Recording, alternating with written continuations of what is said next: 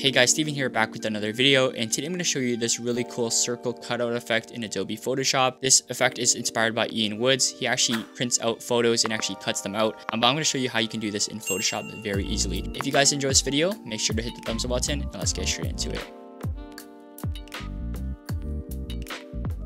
So first things first, if you're a student or teacher, you can actually get 60% off the entire Adobe Creative Cloud Suite, including Photoshop. So make sure to check the link in the description as well as pinned comment for that. So right here, we have a portrait I'll be working with. And the first thing you want to do is go to the top left right here, and you want to right click on the marquee tool. So I think by default, it's the rectangular marquee tool, but you want to right click on it and press elliptical marquee tool. And what you'll notice when you drag it is it won't actually create a circle. It'll actually create like an oval or whatever freeform shape you're creating here. So to create an actual circle, if that's the goal, is to hold shift while dragging. And now you'll create a perfect circle and it'll keep those proportions. All you want to do is really just make random circles and just copy and paste them. So in this case, I'm just gonna make one around her face right here. We're gonna press Command C to copy. And then we're going to press Command or Control V in order to paste. And now if we press V on our keyboard or the move tool, we're able to move this around. So I'm just going to slightly shift it.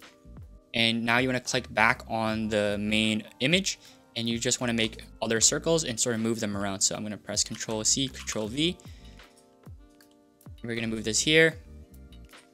And you want to make sure that you're selecting on this bottom layer here in order to keep copying and pasting. And what I found looks really nice is when you stack different circles. So what I mean by this is, let's just say we take her hair here. Her hair color is a lot different than, let's just say, her shirt color, which is like black. So if we copy and pasted it and stacked it on top of something else, let's just say this, there's a lot of contrast within that, right? So I'm gonna press Control T or Command T in order to resize this. So if we press Control T, you can see we're able to resize it. So I would just put the circle within another circle, and that's one way you could do this.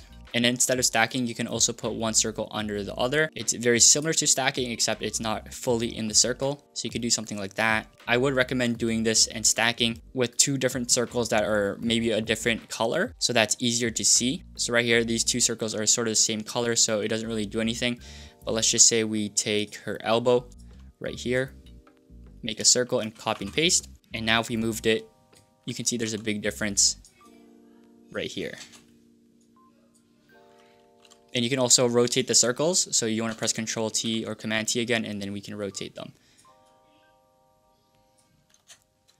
And we could also do the same thing with their face. So click on the face right here, press Command T, and then we can move it like this. Same thing with their hair. And then what we end up with is a really cool abstract graphic. So I think this really looks good for magazines and posters. And although it's a very simple effect, it really adds some character to what is a really simple image. If you guys enjoyed this video, make sure to hit the thumbs up button and also check out the playlist in the description for more Photoshop tutorials like this. And yeah, my name is Steven, and I'll see you in the next one.